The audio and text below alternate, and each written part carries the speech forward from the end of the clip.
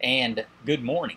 This is part 5 of the doctrine of imputation, as our study of this is continuing for these short 5 minutes. We're coming from Romans chapter 5, starting in verse number 12, going all the way through the end of the chapter, verse 21. And imputation is that taking of Adam's sin, placing it upon mankind, and then mankind having the righteousness of Christ placed upon them, and our curse placed upon Christ. It's basically what imputation is in a most basic sense. But there was a question that comes up in some people's minds. There are very important differences in the two cases of Adam and the Lord Jesus Christ. There's not perfect parallelism. It can't be. The effects of the work of Christ were far more than to simply counteract the evil that was produced by the sin of Adam. The differences between the effect of his act and the work of Christ are really summed up this way. The sin of Adam led to the condemnation of the entire human race, as Adam was the federal head of all of humanity. He was the head. He was over all of humanity. The work of Christ had a tendency toward the opposite effect. Verse 15 tells us that. But not as the offense, so also is the free gift. For if through the offense of one many be dead, much more the grace of God, and by the gift by grace, which is by one man, Jesus Christ, hath abounded unto many. So the gift abounded unto many.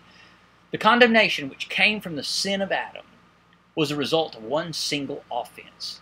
The moment that he committed treason against God, that through that one single sinful act, it thrust all mankind into it. However, the work of Christ doesn't take care of a single offense. It takes care of many offenses.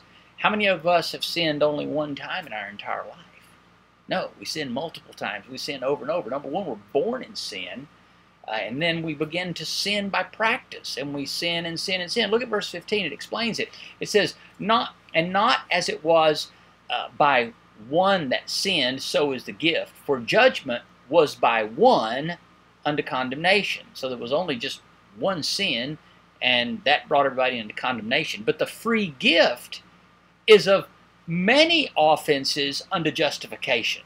So Adam's single sin thrust man into sinfulness, and now man is abounding in sin, and even more, as we saw, once the law was introduced. Once we had the law, we now started seeing all of the sinfulness of our actions, and we see so many sins in our life. So a single Adam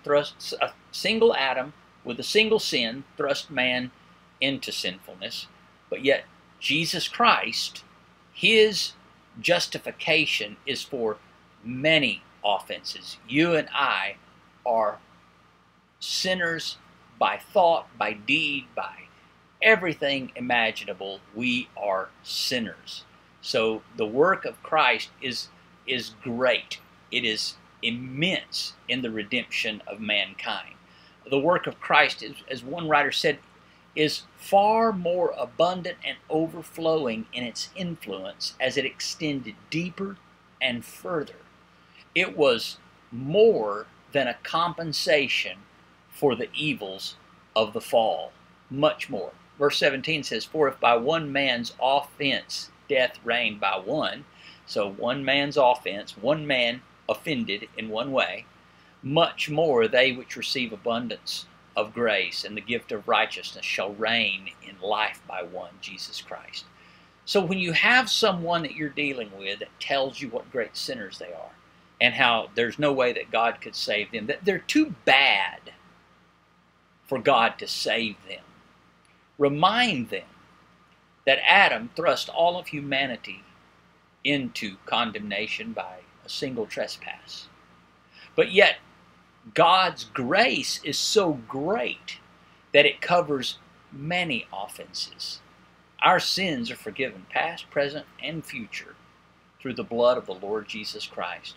What great hope we have through this beautiful doctrine of imputation. Yes, it starts off with some bad news, Adam, but it ends with the greatest news, Jesus Christ the righteous. So by the obedience of one, many shall be made righteous.